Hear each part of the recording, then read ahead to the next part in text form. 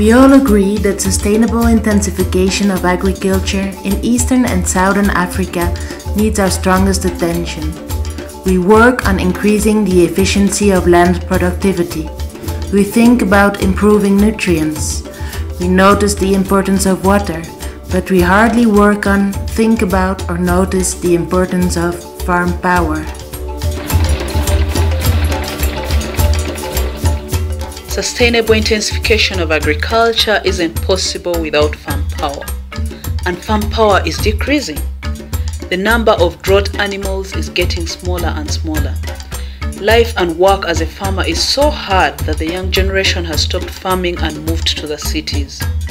Female farmers can't bear the drudgery any longer.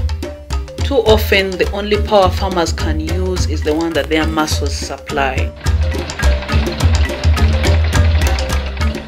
At the same time, the population of Eastern and Southern Africa is urbanizing and growing very rapidly. The demand for food is bigger than the supply. How can this growing and changing demand be satisfied if farm power decreases? In order to avoid even more hunger, farm power needs our urgent attention. Since the number of drought animals is decreasing, motorized mechanization seems to be the only way to increase farm power supply for many farmers in Eastern and Southern Africa. Based on experiences from other regions of the world, the two-wheel tractor seems to be the form of mechanized farm power on the increase that is best adapted to the Eastern and Southern African context. Two-wheel tractors don't need much fuel. They are affordable for everybody, lightweight and easy to maintain.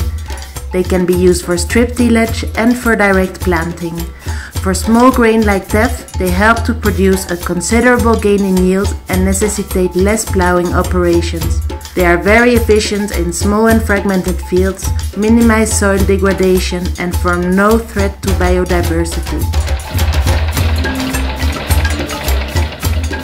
Attempts to provide Eastern and Southern Africa with appropriate mechanization were already made 20 years ago. Unfortunately, those attempts failed. But times have changed, and Eastern and Southern Africa seems ready for new challenges and opportunities. The value of agriculture in Africa has increased a lot in the past 10 to 15 years. Agricultural products are becoming more and more attractive commercially. Intensification is a must, and the demand for mechanization has never been so big. At the same time, mechanization is blooming up in everyday life like never before. Motorbikes and tuk-tuks can be seen everywhere. People who can repair those small motor engines can also repair two-wheel tractors. The materials to fix them are available, and there is no lack of fuel anymore. Now is the time to introduce the two-wheel tractor in Eastern and Southern Africa. But what is the best way to do so? First of all, we need to clearly identify the tasks that need to be mechanized.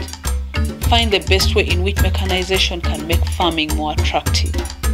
After that, we can make sure we find or manufacture the right machines for the right context. Best would be to have the machines made locally. Only then attention should be given to the demand, to making farmers understand how much their lives can improve with a bit of help from a machine. And finally, when all this is done, new businesses can be created, capacities can be developed, and the two-wheel tractor can be introduced into Eastern and Southern Africa the way we see it, as a flourishing new business that will help improve the lives of farmers, mechanics, manufacturers, and all those involved, and most importantly, help ensure there is enough food for everyone.